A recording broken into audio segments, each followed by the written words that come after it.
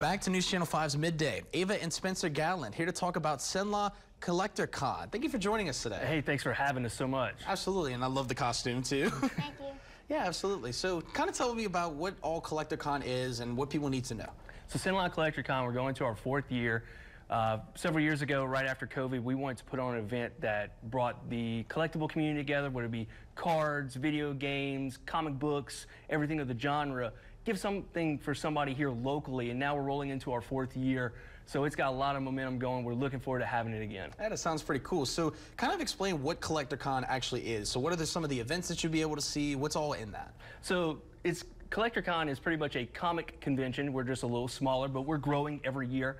Comic conventions, you see different comic book artists, local, renowned, working on getting some expanded acts and everything, but we have vendors of all types. If you're looking for anything in any kind of collectible genre, we have it. Gotcha. And so what are some of the things that maybe have you been to Comic-Con before and kind of come into this one? What are some of the differences there? There's a little local flavor. So a lot of our acts and vendors are local people in the Cenla area. So it gives them something to do. They can get out, share their wares, and pretty much just share the hobbies with each other. Absolutely. Looking at some of the pictures over here, it looks like a pretty eventful thing, and this is held at the Paragon. Yes. So what are the dates for those? So the date is, it's actually going to be this Saturday, June 1st. It's from 9 a.m. to 6 p.m. We're going to have a cosplay competition at 3 o'clock. So like my daughter Ava here is dressed up as Eevee from Pokemon. So we encourage cosplay, dress up, just come and enjoy yourself, have a great time. Gotcha. So for those that don't know what cosplay is, kind of give a brief description of what cosplay is pretty much just dressing up as your favorite comic book characters, whether it be from TV, video games, anything of that nature. If you want to dress up, it's like a year-round Halloween. Absolutely. And I know some folks that would definitely want to do that Absolutely. too. Oh, yeah. So for people that are coming for the first time, right, they've never heard of it, they never actually really seen it, what can they expect for this convention? Expect some good wares that you can just come in, enjoy a hobby that you may not be a popular hobby, but know that you have a community that's with you that we get to enjoy. Just brings a lot of good people together, so it's very down-homey. They're going to love it. Absolutely. And so we have the QR code right there, so you can sign up for it. And this is a free event.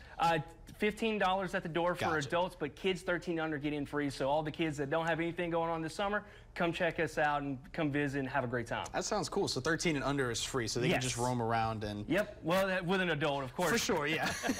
So yeah, absolutely.